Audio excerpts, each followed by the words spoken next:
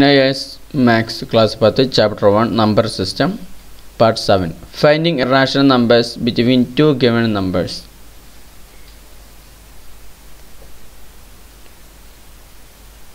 ഈ വീഡിയോയിലൂടെ നമ്മൾ പരിചയപ്പെടാൻ പോകുന്നത് irrational numbers between two given numbers. നൽകപ്പെട്ട രണ്ട് നമ്പറുകൾക്കിടയിലെ irrational നമ്പറിനെ നമുക്ക് എങ്ങനെ കണ്ടെത്താൻ സാധിക്കുമെന്നുള്ളതാണ്. അതിനുശേഷം നമ്മൾ ഡെസിമൽ എക്സ്പാൻഷനെ നമുക്ക് എങ്ങനെ ചെറുതാക്കാം, എങ്ങനെ റൗണ്ട് ചെയ്യാം എന്നുള്ളതിനെക്കുറിച്ചുള്ള ഒരു വിവരണം കൂടെ ഇതിന് ശേഷം നമ്മൾ പറയുന്നതാണ്. Finding irrational numbers between two given numbers. നൽകപ്പെട്ട രണ്ട് നമ്പറുകൾക്കിടയിലുള്ള irrational നമ്പറുകൾ കണ്ടെത്തുക. Find an irrational number between 2 and 3. സാധാരണ റാഷണൽ നമ്പറായ 2 and 3ൻ്റെ ഇടയിലുള്ള irrational നമ്പറുകളാണ് കണ്ടെത്താനാണ് നമ്മളോട് പറഞ്ഞിട്ടുള്ളത്. ഇവിടെ ഒരു മെത്തേഡ് കാണിച്ചു തന്നിട്ടുണ്ട്. നമ്മൾ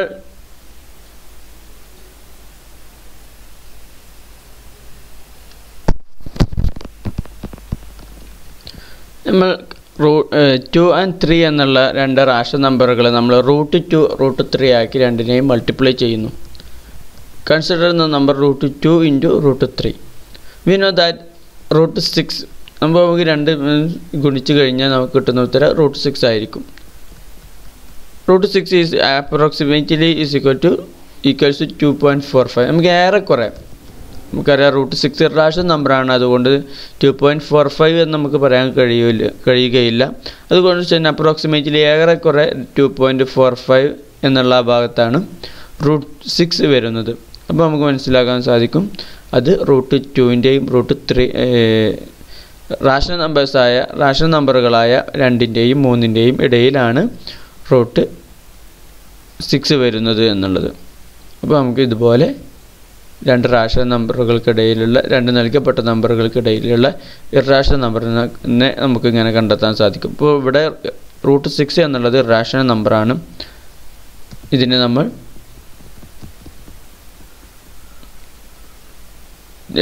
അതിൻ്റെ വാല്യൂ എന്നുള്ളത് 2.45ൻ്റെ അവിടെ ഏറെക്കുറെ വരുന്നത് അത് 2ൻ്റെയും 3ൻ്റെയും ഇടയിലാണ്.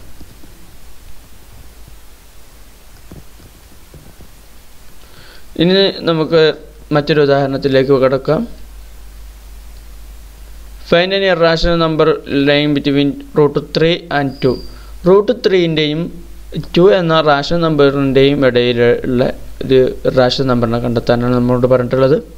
നമുക്ക് കൺസിഡർ ചെയ്യുന്ന നമ്പർ √3 + 2/2. നമുക്കറിയാം രണ്ട് സംഖ്യകൾക്കിടയിലുള്ള സംഖ്യ കണ്ടെത്തുന്നതിനുള്ള ഒരു മെത്തേഡ് എന്നുള്ളത് √3 + 2/2 എന്നുള്ളതാണ്. √3യുടെ 2 കൂട്ടി അതിന് രണ്ട് സംഖ്യകൾ പരസ്പരം കൂട്ടിക്കഴിഞ്ഞാൽ അതിനെ 2 കൊണ്ട് ഹരിച്ചു കഴിഞ്ഞാൽ ആ രണ്ട് സംഖ്യകൾക്കിടയിലുമുള്ള ഒരു സംഖ്യ നമുക്ക് കിട്ടുമെന്ന് നമുക്കറിയാം. ഇവിടെയും അതാ മെത്തേഡാണ് സ്വീകരിച്ചിട്ടുള്ളത്.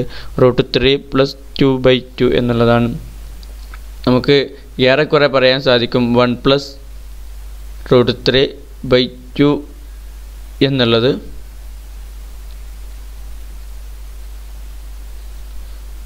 അതൊരു ഏറെക്കുറെ നമുക്ക് കണ്ടെത്താൻ സാധിക്കുകയുള്ളൂ. കാരണം √3ൻ്റെ വാല്യൂ നമുക്ക് കൃത്യമായിട്ട് നമുക്ക് ഇത്രയാണ് എന്നുള്ളത് നമുക്ക് പറയാൻ സാധിക്കില്ല. 1 എന്നുള്ളത് അവിടെ കൊടുത്തത് 2/2 എന്ന് വരുന്നത് കൊണ്ടാണ് 1 + 1.732 എന്നുള്ളത് √3ൻ്റെ വാല്യൂ ആണ്. അത് ഏറെക്കുറെ 1.866 എന്നുള്ളൊരു ആൻസറാണ് നമുക്ക് ലഭിക്കുക. ഏതായാലും നമുക്ക് ഇവിടെ നമ്മൾ ഒരു ചെറിയ മെത്തേഡ് രൂപത്തിൽ നമ്മൾ ചെയ്തു വെച്ചിട്ടുണ്ട്. ഏതായാലും ഇത് ചെയ്യുന്നതിനുള്ള ഒരു മെത്തേഡ് എന്നുള്ളത് ആ രണ്ട് സംഖ്യകൾ പരസ്പരം കൂട്ടിയതിന് ശേഷം അതിനെ 2 കൊണ്ട് ഹരിക്കുക എന്നുള്ളതാണ്. √3 + 2/2 എന്നുള്ളതാണ് ഇവിടെ കൊടുത്തിട്ടുള്ളത്.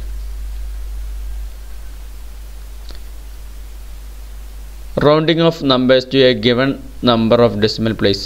നമുക്ക് ഒരു നീണ്ട ഡെസിമൽ എക്സ്പാൻഷനാണ് നമുക്കുള്ളത്. അതിന് നമുക്ക് വളരെ ചെറുതാക്കണം. അപ്പോൾ നൽകപ്പെട്ട ഡെസിമൽ പ്ലേസ് നൽകപ്പെട്ട ഒരു ഡെസിമലിനെ നിർദ്ദേശിച്ച ഒരു ഡെസിമൽ പ്ലേസിലേക്ക് ചെറുതാക്കൽ എങ്ങനെയാണ് എന്നുള്ളതിനെക്കുറിച്ചാണ് ഇനി പറയാൻ പോകുന്നത്.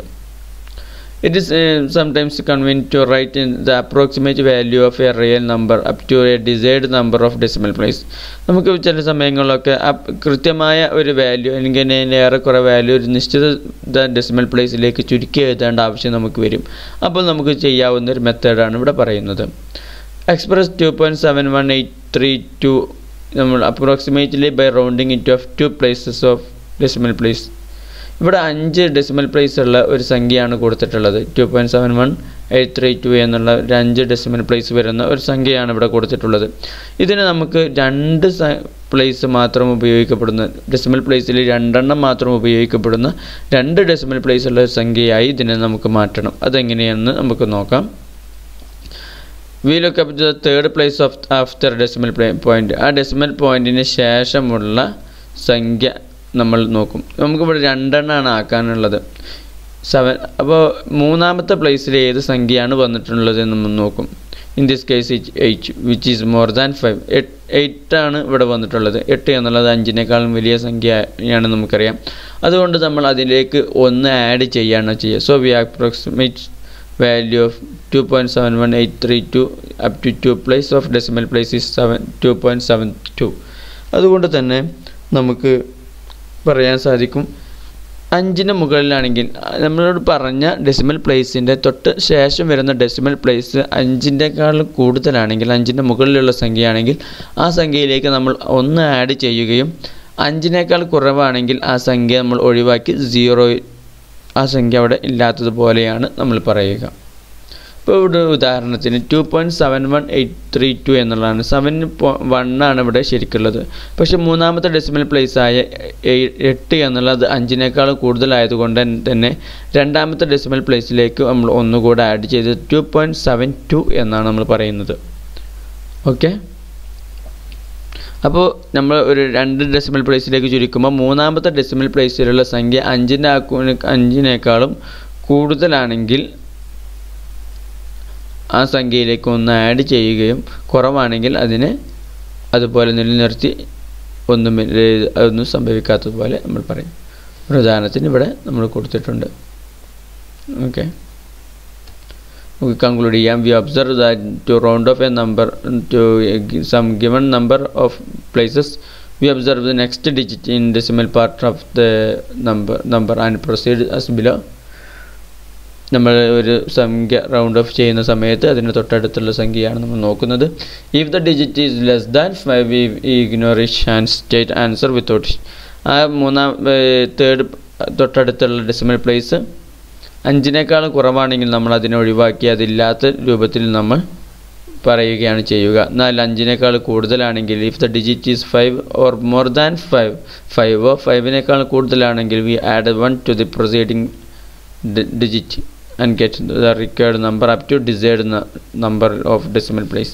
അതിലേക്ക് 1 ആഡ് ചെയ്ത് എത്രയാണ് ഡെസിമൽ പ്ലേസ് ആണ് നമ്മളോട് ചെയ്യാൻ ഉദ്ദേശിച്ചത് ആ ഡെസിമൽ പ്ലേസിലേക്ക് ചുരുക്കി നമ്മൾ അതുപോലെ എഴുതുകയും ചെയ്യും. ഓക്കെ, ഈ വീഡിയോയിൽ പറഞ്ഞ കാര്യങ്ങൾ നിങ്ങൾക്ക് മനസ്സിലായിട്ടുണ്ടാകുമെന്ന് കരുതുന്നു. Thank you very much.